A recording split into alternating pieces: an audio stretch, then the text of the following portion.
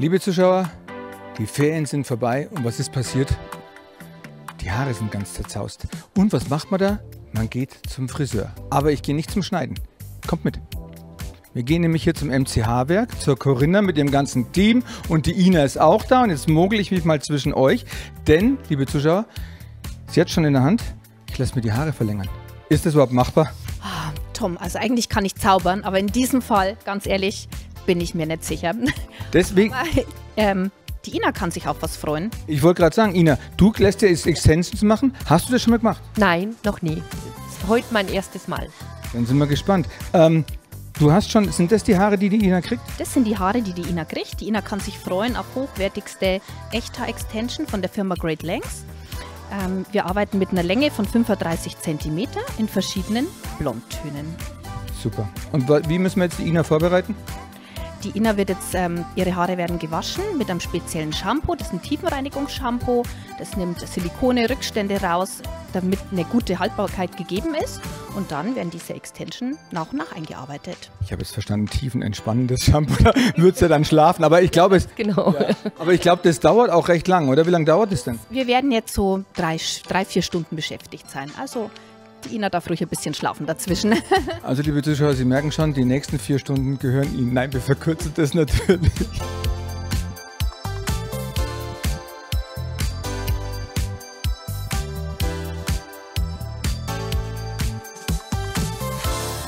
So, Corinna, die Haare sind gewaschen. Was folgt als nächstes? Die Haare sind gewaschen, die Haare werden jetzt geföhnt, werden geglättet. Geglättet aus dem Grund, damit die Feuchtigkeit komplett aus dem Haar heraus ist, damit wir unsere Extension gut anbringen können und damit das Ganze dann auch wirklich sicher und fest hält. Super. Schauen wir mal zu.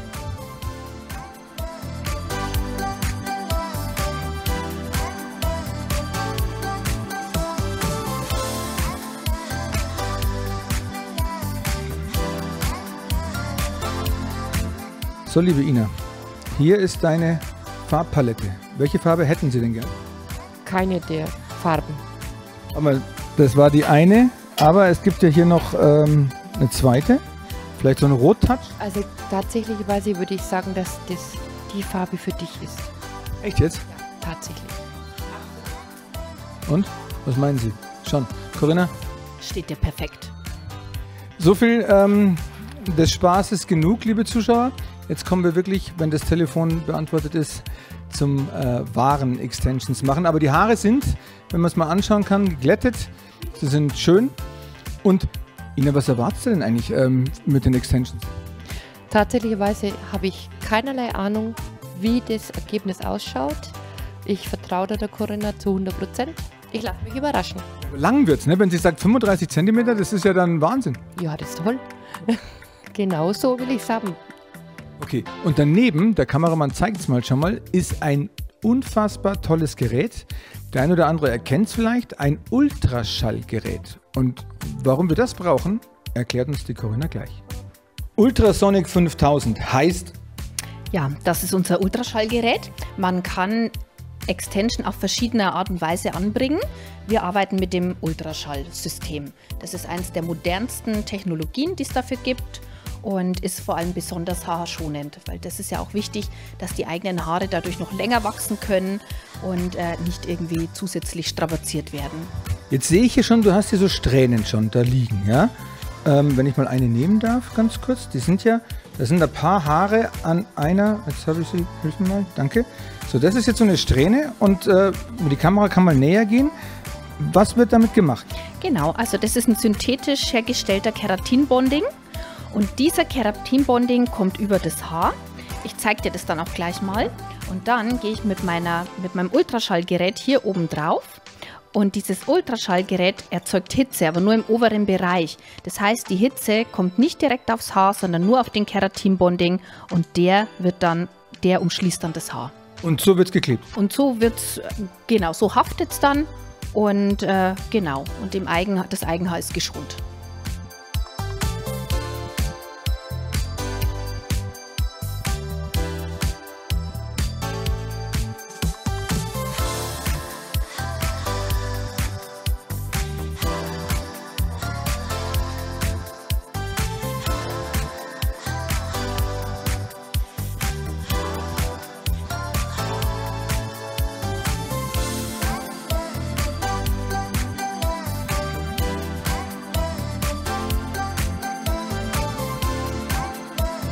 Corinna, jetzt sehe ich, die kommen ja gar nicht ganz unten hin, die Haare.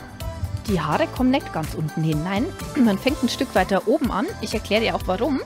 Und zwar, wenn die Ina hergeht und ihre Haare zusammen macht, nach oben machen möchte, zum Pferdeschwanz, zum Dutt, was auch immer, will sie ja hier unten nicht diese Verlängerungssträhnchen sehen.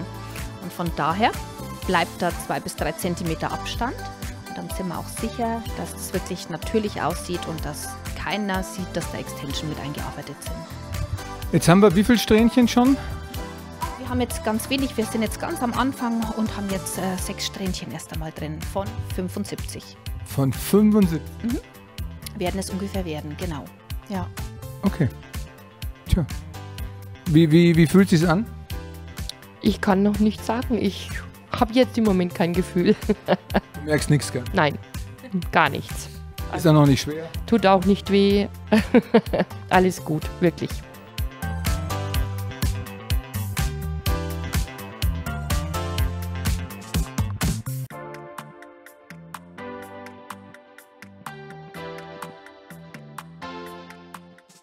So, Corinna, wie viele haben wir jetzt schon streng?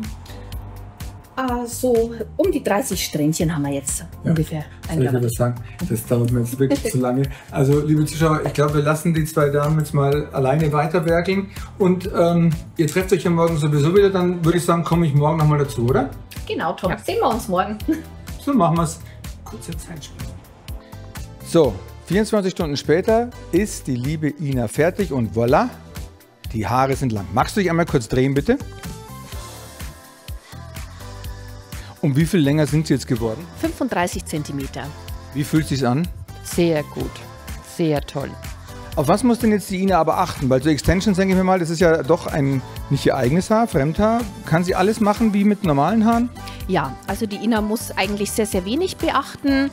Sie kann die Haare glätten, sie kann Locken drehen, sie könnte die Haare sogar färben, aber daran wollen wir jetzt nicht denken, weil ich finde, die Farbe ist sehr, sehr gelungen.